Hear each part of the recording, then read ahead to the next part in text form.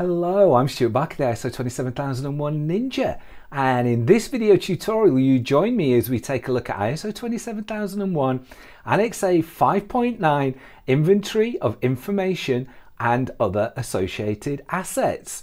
So I'm going to show you what this is, what the requirement is. I'm going to give you the tips and the tricks so that you can be ultimately successful when it comes to your ISO 27001 certification. So let's take a deep dive. So let's start off with the definition.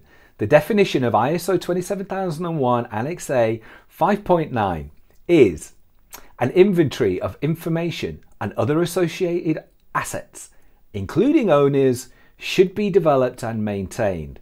So what is this saying? This is basically saying that you need asset registers, right? Asset inventory, asset register.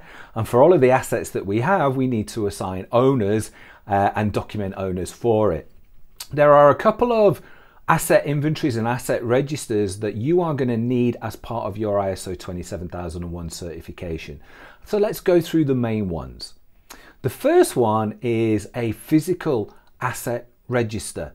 Now, the physical asset register is actually going to include physical assets and virtual assets. This is the asset register of the physical and virtual things that process, store or transmit data that are within your scope and that are within your control.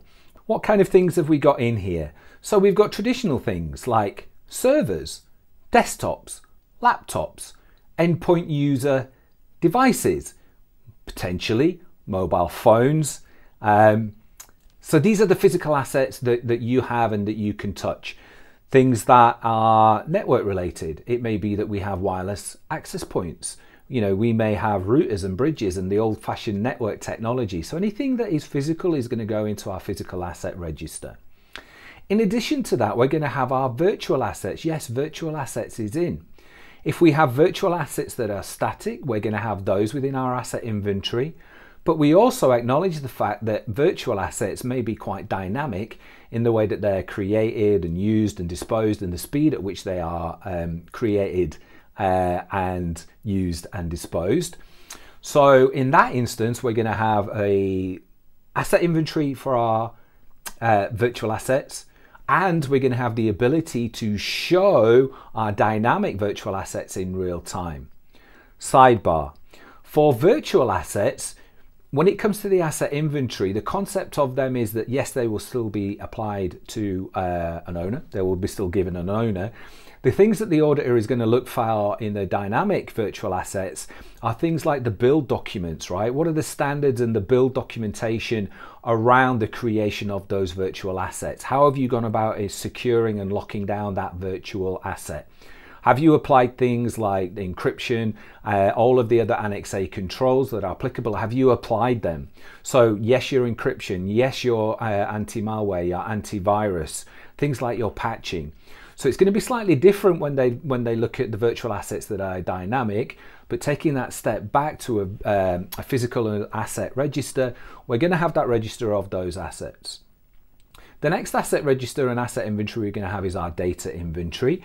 This is something that as part of either GDPR or other data protection regulation, you are going to be obliged to have definitely in relation to personal data, but now you're going to expand that out to other in-scope data. So you're going to have your data asset register. Things that are in there are things like, you know, whereabouts your customer data is, things like potentially things like your CRM, your finance, your marketing, your employee data. Some of those aspects may not be in scope, but you're still going to have that asset register of those. The other inventory that we're going to have is we're going to have software licensing. Now, software licensing really comes under intellectual property that was introduced in the 2022 version of the ISO 27001 standard. It talks about intellectual property, but actually it references software licensing. So the way that we're going to get around that, tackling two things with one control, is we are going to have a software license inventory.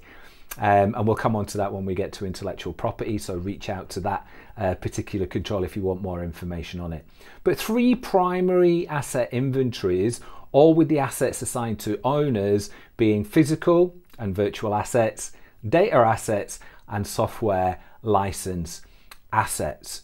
You can, when it comes to implementation, either use templates that are provided by the High Table ISO 27001 store. It shouldn't come as any surprise to you to know that I provided you with templates that make this job easier.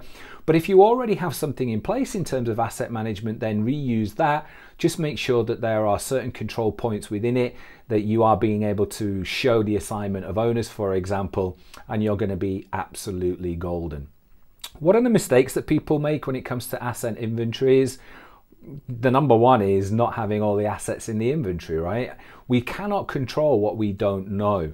So this is one of our starting points, one of our building blocks when it comes to information security, is we need to know what we've got so that we then can control it and protect it and put in place all those tenets around confidentiality, integrity, and availability. So that's the biggest mistake. What I would say as a sidebar here is that an auditor can only audit what you show them. So if it is the case that certain assets aren't within your asset register and at no point do they come across them as part of their audit, then they're not going to know about it because they don't know what they don't know. So you're kind of going to be okay, I guess. I'm not going to say that you should not put assets in there. I'm just saying don't overthink it, don't over-egg it, don't overspend too much time on it. As long as you've got your primary assets for your in-scope products and services, then again, you're going to be absolutely golden. What else do we see in there? We see that asset management as a mistake. Asset management as a process isn't being implemented, and as a result of that, the asset registers are not being up to date. So these asset inventories, these asset registers are going to be, living documents really. So if you have assets that go through their life cycle, it could be data, it could be a physical asset, all the way through to destruction, but you're never updating your register, you're not showing within your asset inventories those assets that were disposed of and evidences that they were disposed of securely, then that can be a mistake. And another mistake is assigning assets in an asset inventory to people that are no longer in the organization. We see that a lot. So as part of your starter leaver mover process, when people leave the organization, assets don't get updated and they're still allocated to people who are no longer here. As part of the mover process, when people move around the organization and assets are moved around the organization, again, asset registers are not kept up to date. So a couple of things there to go through on asset inventories. But the ISO 27001 toolkit, the ultimate toolkit for ISO 27001 certification, includes all of the templates that you need to be effective, right? So be sure to go along there, or individual templates are available and downloadable. So there is a blog, as I say, detailed blog that goes along with this particular video. Be sure to check that out for the most latest information. But as long as you have asset inventories, as long as those asset inventories have ownership allocated within them, then for this particular control, you're going to be absolutely golden. My name is Stuart Barker. I am the ISO 27001 Ninja, and until the next tutorial, peace out.